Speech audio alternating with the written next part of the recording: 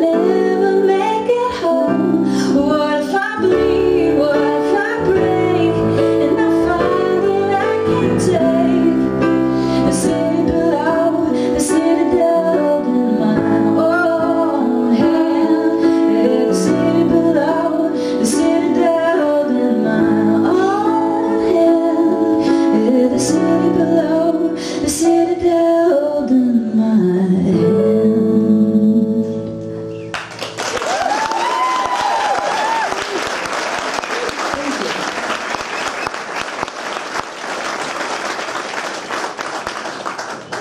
How are you? Can you feel it? I love him so much. Okay, so I have a story to tell. Somebody in particular, actually. Songwriter girl, Yeah, Laura? right here. Yeah. Okay. Okay, so I was just, before the show you asked me about writing songs and how I find inspiration. I told you that a lot of times things are literal. Sometimes things are literal when you wouldn't think they are, and then other times you think something is just really straightforward, but it's not. I'm making a metaphor for something else. I thought about that during Citadel. I don't know if you know the lyrics to that one, but there's a line that says, breaking on the balcony, breaking window panes, killing the pain of broken hearts. And that's so literal. The story of that is that, and I don't usually tell the stories in my songs because I like people to make them their own, but it's been like 10 years, so it's been your own for a long time now. Time for me to have it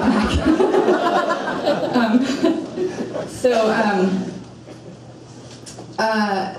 Okay, so that line, I was 17 when I wrote that song, and I had a boyfriend who was a guitar player in a band, and we broke up over something kind of, well, not that stupid, but because I wrote a song and he said my band should use that instead of you because you're by yourself, and I was like, suck it.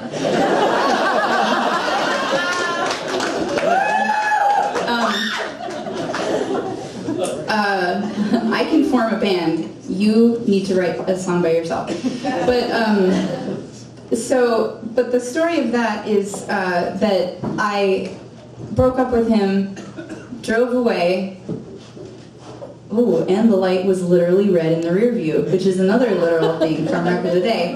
Because to get from his house to my house, you had to take a left onto a major intersection. So when the light turned green, you made a left, and in the background, in the rearview mirror, the light was red. And I always kind of saw the symbolism in that. You see where I'm going with this?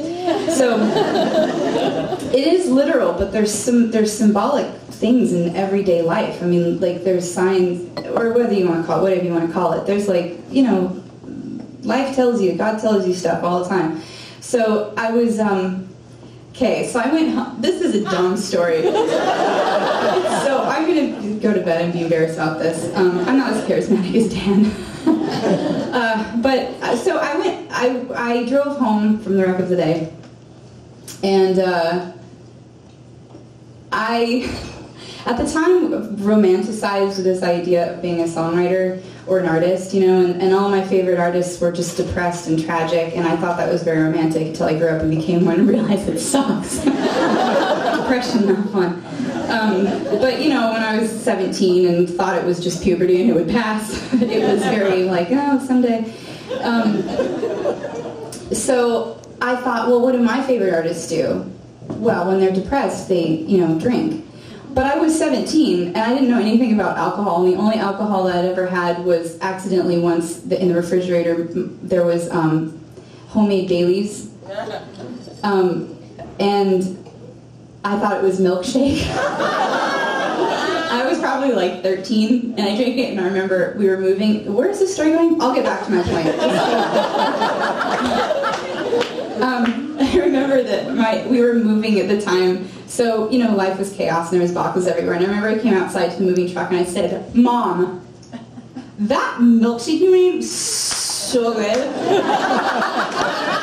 It's like lip numbing good.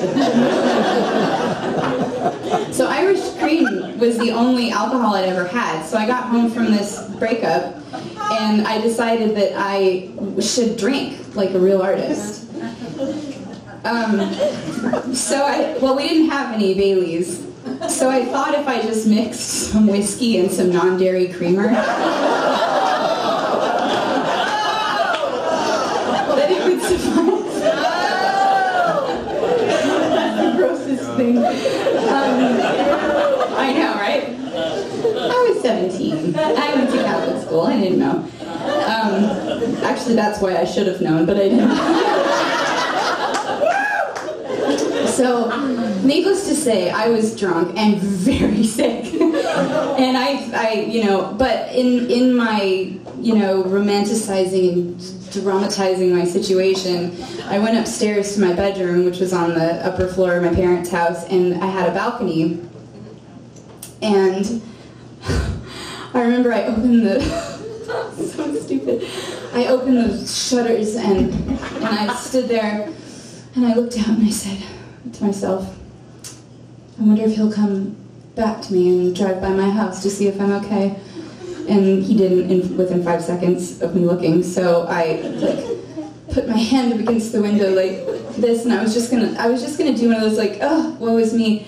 I broke the window. And I actually have this funny little moon-shaped scar on my hand from it.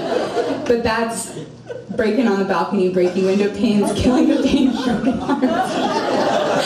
So to answer your question, some of my lyrics that sound the deepest and most romantic are just me doing stupid stuff.